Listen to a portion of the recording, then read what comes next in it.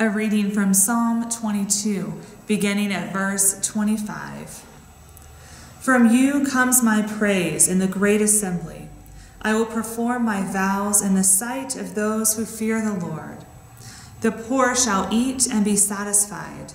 Let those who seek the Lord give praise. May your hearts live forever. All the ends of the earth shall remember and turn to the Lord. All the families of nations shall bow before God.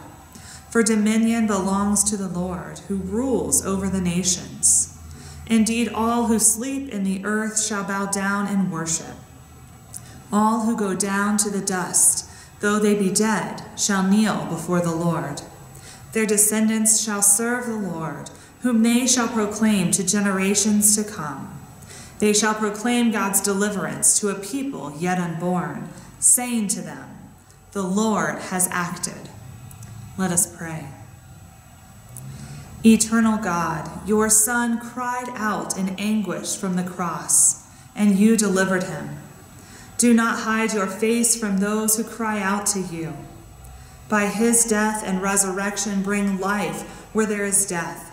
Feed the hungry, strengthen the weak, and break the chains of oppression, that all people may rejoice in your saving deeds. Through Jesus Christ, our Savior and Lord. Amen.